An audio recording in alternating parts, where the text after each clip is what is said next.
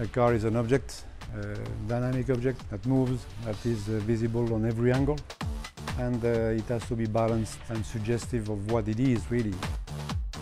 The Eterne is something special. I think the Eterne is like the last child in the family. I think it's a milestone in Lotus history. It's something very special. We've been really looking for innovation at every corner. Each children belong to the family. They all are really unique. The people driving these cars, they want the 4 doors because they very often take people along and can be used as a chauffeur-driven car. The rear end of a car says a lot of what it is. It is a view that suggests exclusivity, that's for sure. Lotus has got the unique chance really to build sports cars from a clean sheet of paper just for the only purpose to be very, very good sports cars. We are very proud of what we've done, I have to say. We have created here an incredible design.